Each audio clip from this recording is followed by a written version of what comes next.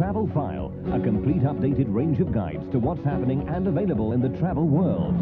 Regular travel weather, holidays with famous celebrities, a full travel tech service, the most experienced holiday TV presenters. Hello, I'm Anne Gregg, and every week you can join me on Travel for Super Cities.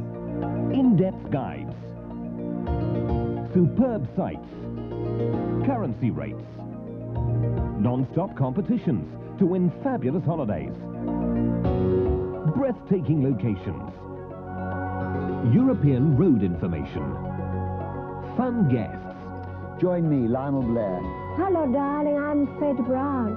Hello, I'm David Hamilton. I'm Jenny Agutter. I'm Dennis Healy, as if you didn't know. I've always got a picture of her with me. Just so I always remember what she looks like, and there she is. And we all piled out of the balloon. And Roger at the bottom. And as he came out of the farm, we went, "Oh, James Bond!" And special holiday bargain offers.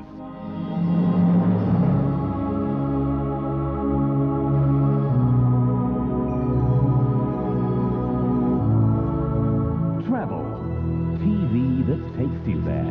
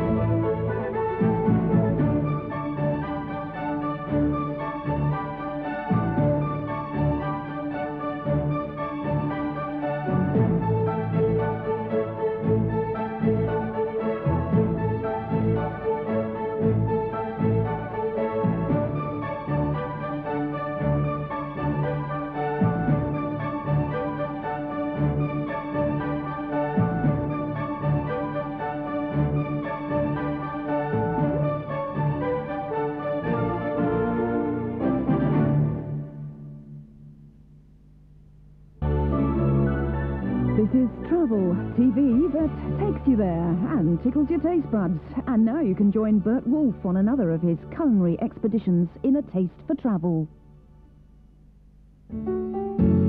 What's the best eating pattern for a pregnant woman to follow? And how do you choose foods if you want to reduce the effects of aging? Two of the most important diet questions now being answered by scientists. We'll check on their progress by visiting the Culinary Institute in Hyde Park, New York, and see how they're dealing with these challenges. We'll discover the methods used by supermodel supermom Kim Alexis and uncover the techniques now being tested all over the world, plus some fabulous recipes. Join me, Bert Wolf, with A Taste for Travel.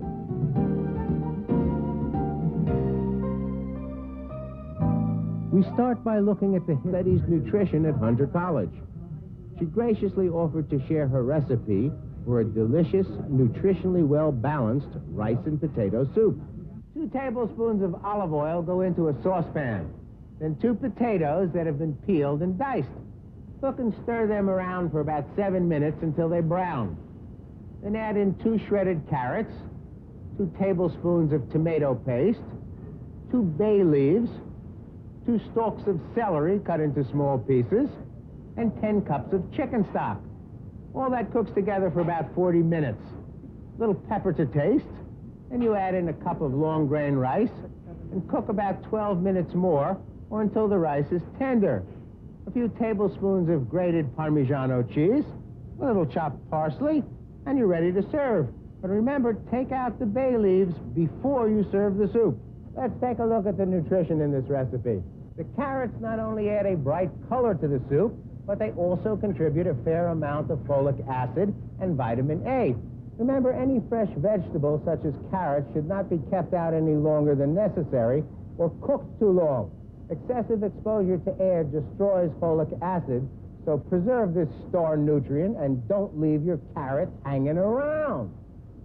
The celery stalks provide a wonderful taste and texture, as well as some important fiber to the diet. The long grain rice is the complex carbohydrate in the soup, and if you want to vary carbohydrates, try brown rice or any kind of pasta instead. The Culinary Institute of America in Hyde Park, New York, is one of the leading schools for the training of professional chefs. Each year, their graduates are taken into the kitchens of great restaurants throughout the world. Francis Lopez is a chef instructor at the Institute with an excellent family recipe for rice pudding with fresh fruit. Tell me, which language would you like to be speaking in 3 months' time? Because it is possible. All it takes is a little application from you and a Linguaphone language course from us. With Linguaphone you listen, you repeat, and before you know it, you understand. Linguaphone have a wide variety of courses in 30 languages to suit every need, including cassettes and CDs. In fact, everything you need to speak another language whenever and wherever you like. So if you'd like a free information pack and demonstration cassette, just call Linguaphone free on 0800 123 300. Come on, what have you got to lose?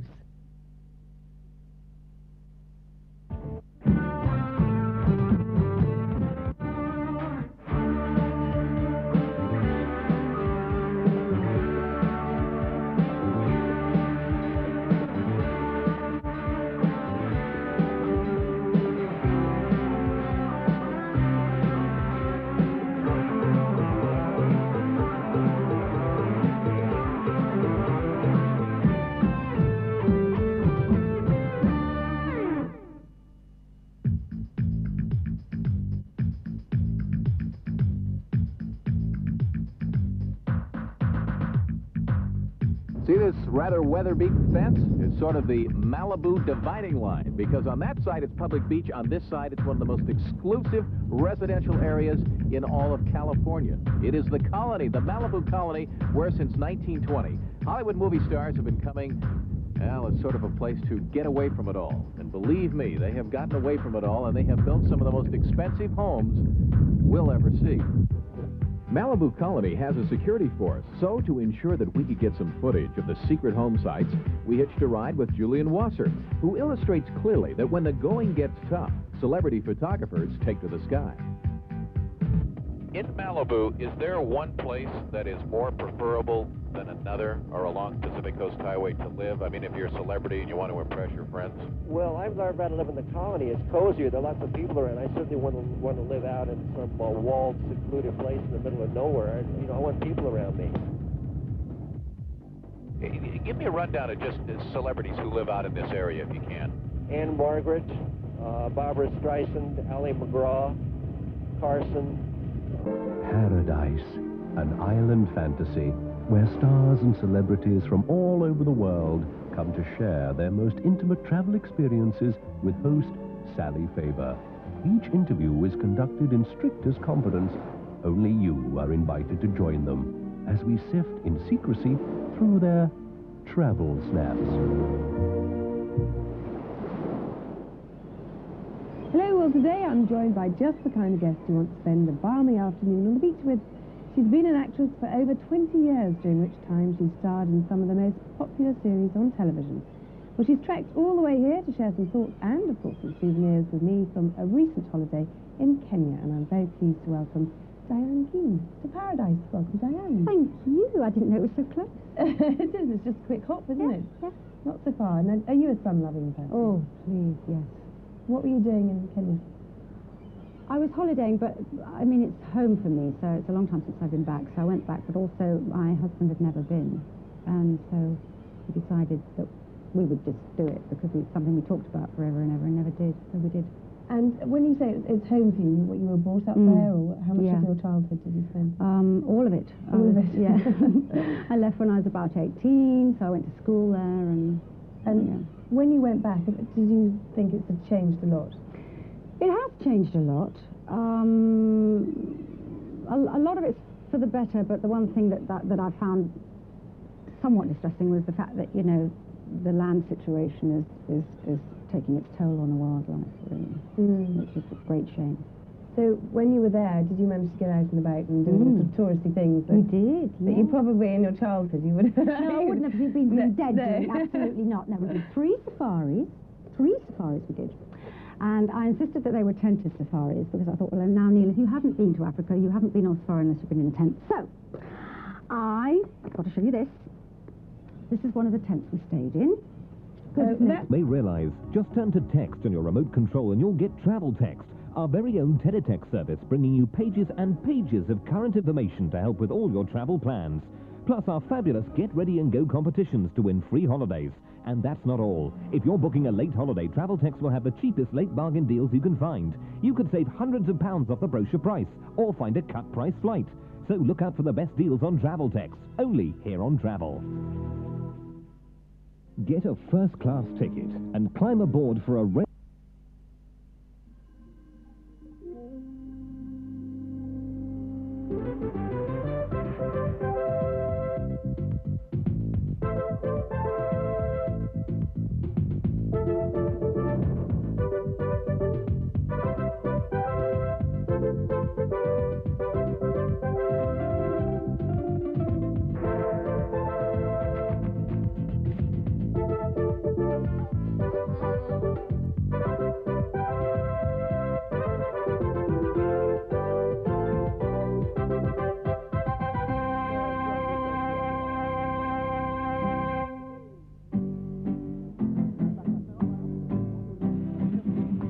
This is the original romantic hideaway to many of the adventurous travelers among us.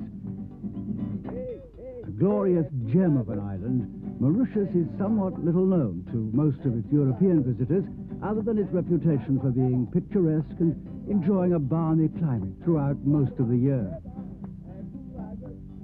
Its population is made up of many races, living and working harmoniously together in a system of democracy and relative stability, welcomed by all, not least the visiting tourists.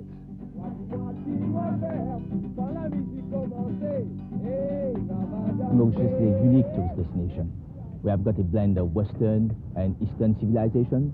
People from different cultures, different civilizations coexist peacefully together. We offer to the world a unique example of unity in diversity, and on the top of that, we've got very gorgeous beaches, wonderful hotels, which offer a lot of attractive facilities to tourists all over the world. The Mauritian people is known for its sense of hospitality, for its warmth of welcome, for its smile. And I would invite all people all over the world to come and be exposed to the warmth of the Mauritian people. Mauritius is an oyster-shaped island far flung in the Indian Ocean between India and Africa. It lies 500 miles east of Madagascar and over 1,000 miles from the coast of Kenya, covering some 720 square miles.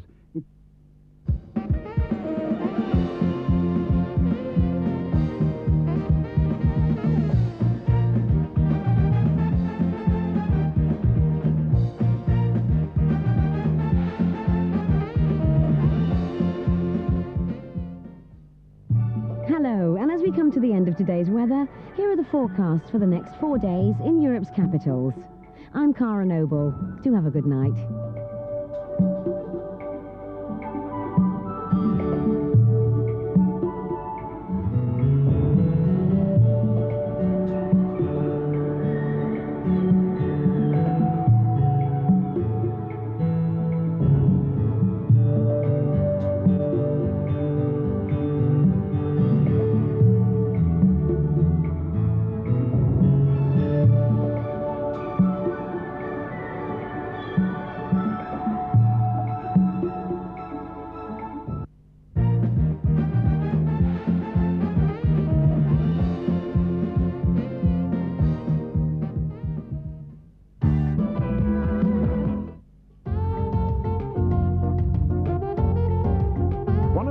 Kept secrets under the sun is the Caribbean hideaway of Anguilla. the low-profile neighbour of St. Martin, is a secluded paradise you'll quickly come to regard as your very own island in the sun. Just a 2.5-hour hot hop from Miami, the 35-square-mile isle in the British West Indies boasts 12 miles of picture-perfect beaches. When MTV's sexy VJ Julie Brown said, "I want my vacation," she grabbed her boyfriend and followed the sun to Anguilla. You know, the main reason for coming away is relaxing and just enjoying yourself, you know, just feeling free. And Anguilla is beautiful for that. You're not under pressure of anything. Anguilla is the kind of island where you don't have to pretend you're having fun. You don't have to go out and have loads of drinks and cocktails in the afternoon on the beach, you know, to have a good time. It ends up bringing out all the nice stuff inside of you that you've probably been too scared to let out in the city. But every now and again, I get a little freaky. You're unbelievable.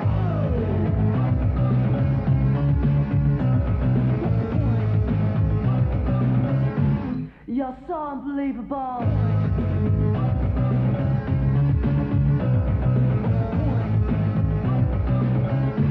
You're unbelievable.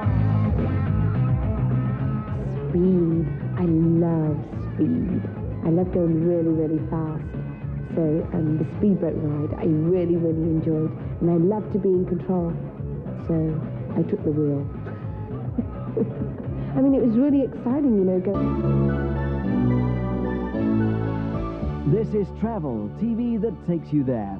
And now here's a look at programmes starting your day tomorrow. At 12 o'clock, Holiday Australia takes you to the best spots down under. At 12:30, get a first-class ticket for a railway adventure across Europe. Holiday Destinations with David Jacobs at 1 gives you an in-depth guide to a major resort. And at 1:30, travel expert Anne Gregg explores one of the world's super cities. Then at 2, join Hannah Hawkswell, our innocent abroad, as she leaves Britain's shores for the very first time.